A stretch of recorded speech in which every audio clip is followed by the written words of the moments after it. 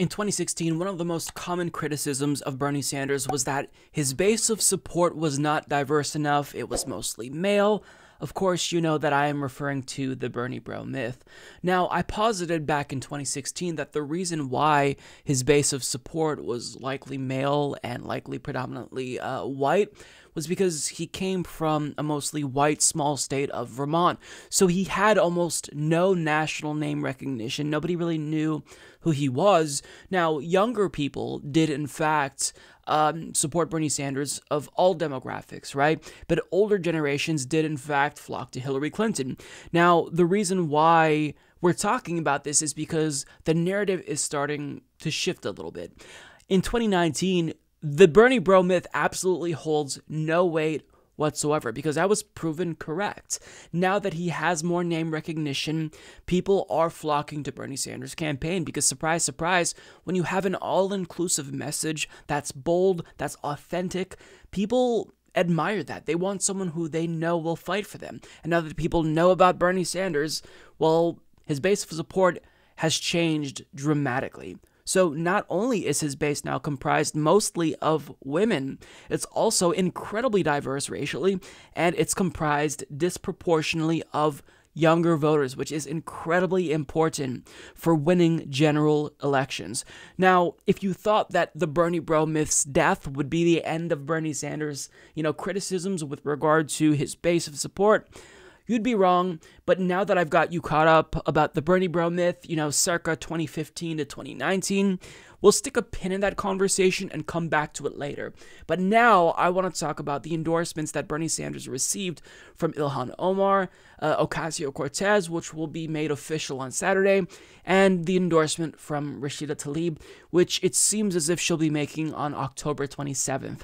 Now, when it comes to the endorsement that AOC is giving to Bernie Sanders, what's really remarkable about this is that Bernie Sanders found out about this endorsement after he had his heart attack when he was still in the hospital. So I need you to just take a moment to think about how meaningful that really is. If you're a strategist in DC and you're an advisor to someone like AOC, you're probably going to tell her, look, long term, you need to think about your career, and to endorse someone who just had a heart attack, well, that doesn't seem like their campaign is going to go anywhere, so wouldn't you want to back the winning candidate? Why would you endorse him now? But AOC was principled, and she decided to endorse him anyway because she believes in his message. And, her existence as a politician was catalyzed in part due to Bernie Sanders' revolution, right? So for her to go out of her way to endorse him and let him know about that while he's in the hospital, that is so meaningful. That's so important. It makes it that much more special. And when you combine that with the fact that Ilhan Omar put out such a beautiful video explaining why she prefers Bernie Sanders over everyone else, it really shows us that there's finally people in power who are bold enough to rally behind a candidate with a truly universal progressive agenda, who wants bold structural change, who's trying to get us on that trajectory of, social democracy, which we desperately need. Bernie's not going to be able to solve all of our problems. I'm aware of that. But if he could just shift the Overton window enough, have an FDR/Reagan type of political revolution where he gets us on that trajectory and changes the status quo and political discourse for the better, we will all be better off, right? It's about laying the groundwork for political change. But of course, since he was endorsed by some of the most progressive vocal members of Congress, the establishment, elites in the media, they're trying to downplay this endorsement. Of course, because why wouldn't they?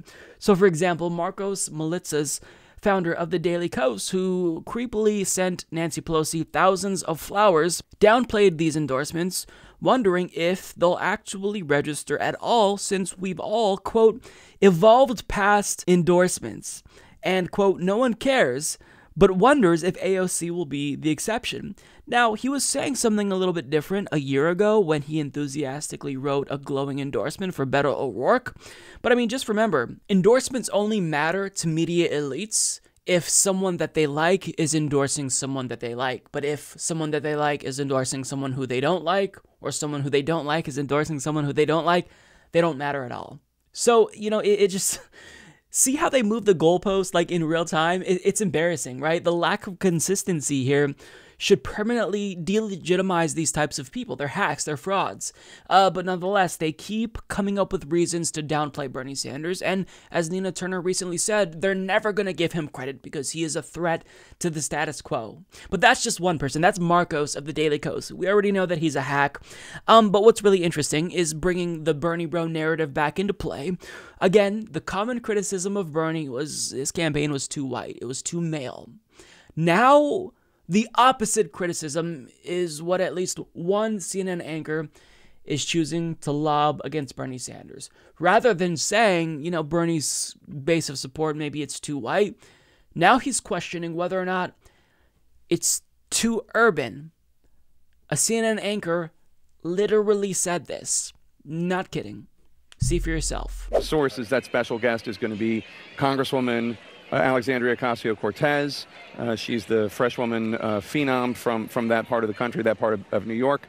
She's going to be endorsing Bernie Sanders. And I'm also told sources say that Ilhan Omar and Congresswoman Rashida Tlaib, Congresswoman Omar, Congresswoman Tlaib from Minnesota and Michigan, respectively, also going to be endorsing Bernie Sanders. So even if he's not a headline out of this evening, he has some headlines coming. It's an extension of what we see tonight, a debate about not only who is going to lead the party, but where is the party going to go? Which part of the party is going to lead the party into the 2020 election? They are more of the younger, fresher face, more aggressive, more liberal, less compromising.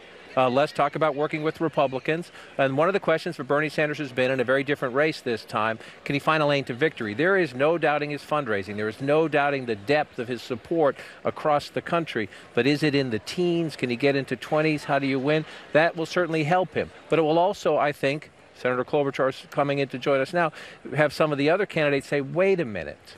Is this too far left? Is this too uncompromising? Is it too urban? Is it too internet? Does the Democratic Party need to find a broader audience? It is going to stoke the very debate we saw play out on the stage tonight. Yeah, that's a big yikes from me. That is a big yikes from me. I'll read you the quote. Is this too far left? Is this too uncompromising? Is this too urban? Is it too internet? Does the Democratic Party need to find a broader audience? It is going to stoke the very debate we saw play out on the stage tonight. So he said this after the debate when news broke that Bernie Sanders would in fact be receiving the endorsements of members of the squad. Is it too urban?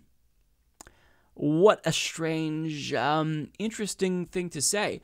Let me ask you, what exactly do you mean by that? What do you mean by that? Do you mean that maybe Bernie Sanders' base of support is now too diverse? Maybe his surrogates are too diverse, too female? Maybe that'll scare away some of the Trump voters that you think we have to win over? I mean, what an idiotic thing to say. And you can kind of tell that once he said it, he regretted it because he tried to quickly move on, right? Is this too internet? What do you mean too internet? Obama was too internet, you can argue, and he landed in the White House.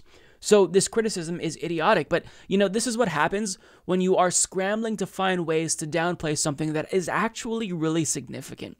The AOC and squad endorsements, these are the most important endorsements of this cycle.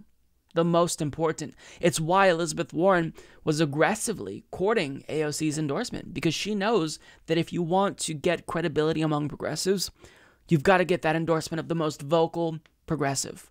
She didn't get it because she's not the most progressive. Bernie is. So now Bernie Sanders is back up to being a threat again. I don't necessarily know that this will affect him in the polls in a really substantial way. I am assuming it will, but the fact that this could help him, that's more than enough for them to start going back on the offensive and attacking Bernie Sanders. They kind of laid off a little bit because, he had a heart attack, so we'll give him a break. And in their view, hopefully the heart attack would be disqualifying enough, but it's not. He's already starting to rise again in the polls. So look, it honestly does not matter. As much as the establishment fawns over Obama, if Obama came out to endorse Bernie Sanders, they would suddenly turn on Obama. You have to understand, they will never stop moving the goalpost, because this isn't about impartiality and objective commentary. This is about individuals who are pushing for specific candidates, and if they don't have a particular horse that they're backing, they certainly know who they don't like. And almost all of these media elites, Marcos Militzas, that CNN anchor, I don't know what his name is, these are very wealthy people. A lot of them live in DC. A lot of them are 1%ers. They have a lot of money. So they don't like that Bernie Sanders is going to tax them at a higher rate, the highest rate out of anyone in the race. So they put class solidarity above all else. And that's what we're seeing. They're scrambling to rationalize reasons for why anything that happens that's a positive for Bernie is actually bad, because they want you to feel discouraged. They want you to feel as if the situation is hopeless, so just stop trying. But whenever they say things like that, whenever they try to convince you that it's pointless and we have no shot, that's all nothing more than gaslighting. We just work extra hard when we see them smear Bernie Sanders, because that means that what we're doing is enough to scare them. And so long as they're scared, we have a shot. When they start not even talking about Bernie Sanders as a real threat, that's when we know we have to work extra hard. But we already have to work extra hard. But understand, we're doing something right if we have members of the elite class and the establishment scared. And they are. So keep up the good work.